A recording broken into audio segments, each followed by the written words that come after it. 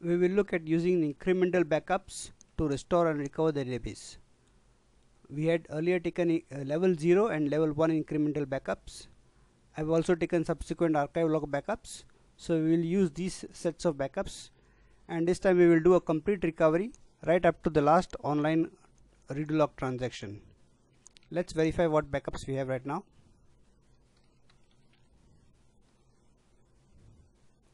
Scroll up through the screen. So 22nd October, these are level 0 incremental backups which were taken. Then this is a check control file backup. There's subsequent level 1 incremental backups. Subsequent to that, there are archive log backups all the way to from 22nd October to 25th October. So we have incremental level 0 as of SCN 14326173, then level 1 143342124, and after that we have archive logs up to 14361934. So we will be using these backups to do the restore and recovery. Let me first create a script to delete the database files.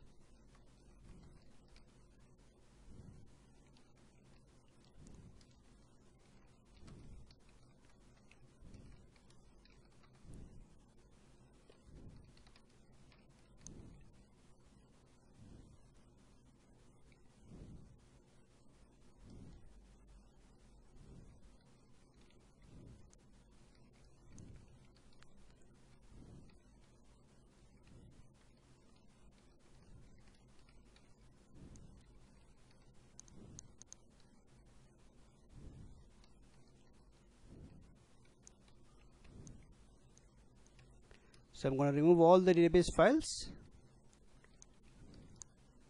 but this time I'm not removing the online redo log file, so I will be able to do a complete recovery.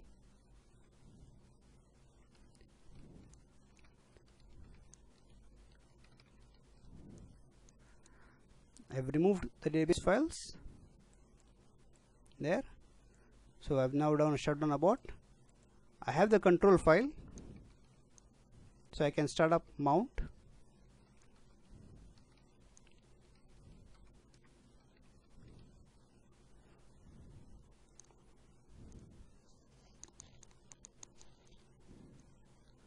And I can verify that I have all my backups again.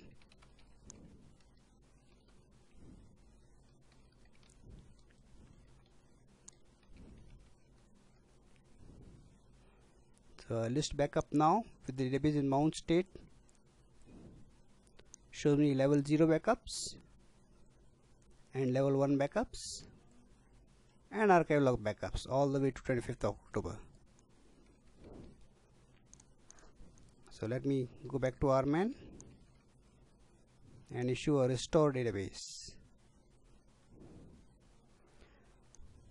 So it's restoring from a backup set. Look at the backup set name, C2KXELCTC, as of 22/40/33. Let's see which one that is.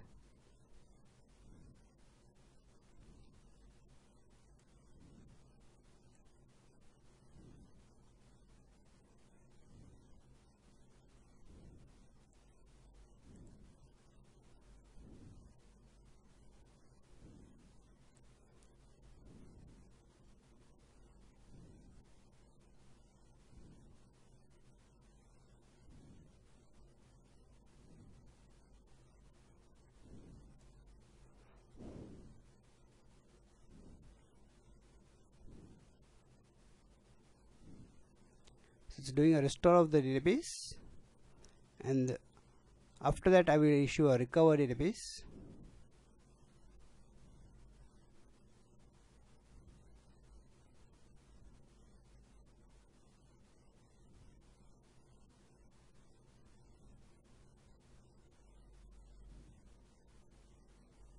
So the restore is taking some time.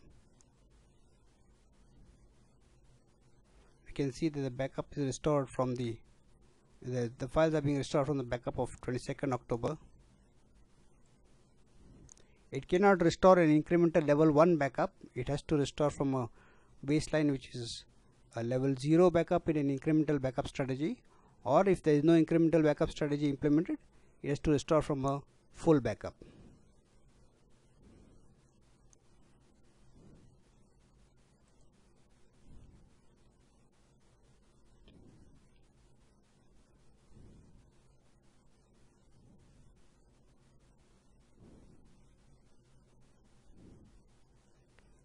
Remember the database checkpoints are at of different points in time.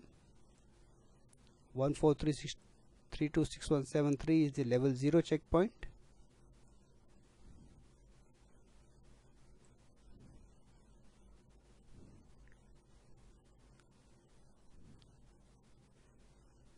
And the next level 1 checkpoint is much higher. So we see that this is the backup piece that was used to restore from. Let's verify which backup piece this is.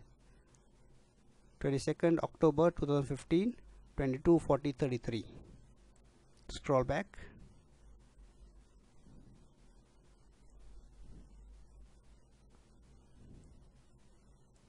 This one.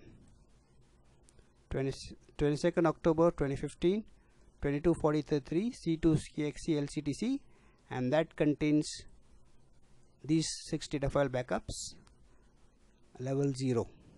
So we confirm that this backup piece that was used had the level 0 backups. Then I will issue a recover database. I do not have to issue a restore for the level 1 backup. Oracle can automatically read from the level 1 backups and apply those level 1 backups. So that is what it did here. Let me just scroll back. Okay, wait for this to complete here. When I issued a recover database here, it started reading this piece, right? C2, KX and Q of 22:45:42, which is, if you scroll back,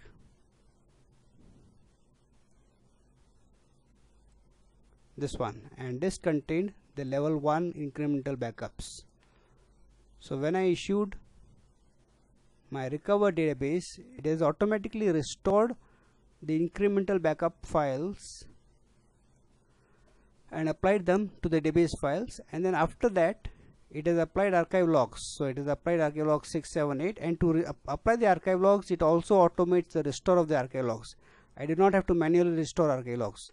So these archive logs are automatically restored, while these ones are already on disk. 24, 25, 26 are on disk, but 6, 7, 8, 9 onwards had to be restored. So it restored them and then applied those archive logs, and after applying the archive logs, you can see that it also deletes those archive logs. So it has completed the recovery. Let me just scroll through the screens again. I issue a restore database. This is the first command I issue today, restore database, and it is restoring from this backup piece. If you look at this backup piece, is 22:40:33 of 22nd October, C2KX. Let me just verify what the contents were. C2KX 22:40:33 is a level 0 backup. So the restore is from the level 0 backup. Now after I issue the restore database, it has completed restoring.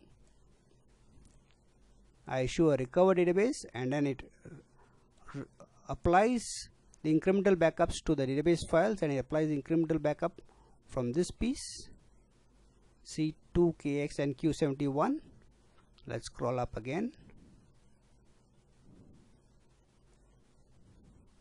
This piece, which contains level 1 incremental backups. So the recover database command automatically restores modified blocks from these level 1 incremental backups and applies them to the database files. Then thereafter, I do not even have to restore archive logs. It continues automatically restoring archive logs from backups as well, applying the archive logs, and then deleting them automatically. So the restore database and recover database automatically identify which backups to restore from, which archive logs to restore, which archive logs to apply, and automatically deletes the archive logs after they've been applied. So this is my full recovery of the database.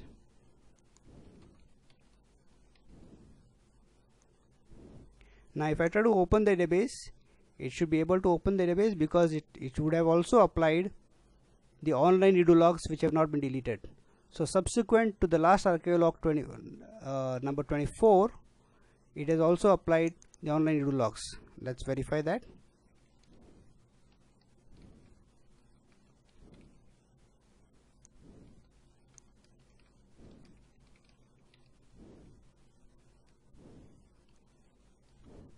So we identified my trace destination.